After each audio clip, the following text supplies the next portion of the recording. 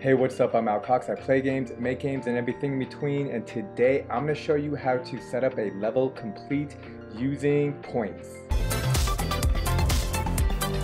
Before I get started, don't forget to like and subscribe as I put out videos when it comes to playing and making games with Buildbox. I mean, technically I play all kinds of games. Here I'm just jumping into my cyberpunk game. Within the game, all the points are set up within the hoop. So if we go to the hoop node, you'll see if collide with character, add a point, 1 point.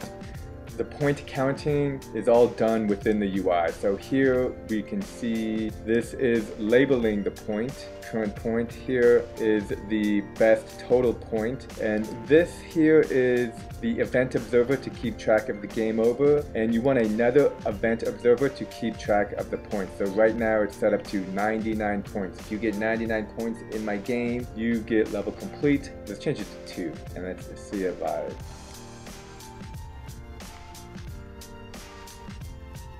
One and oh no, not that one.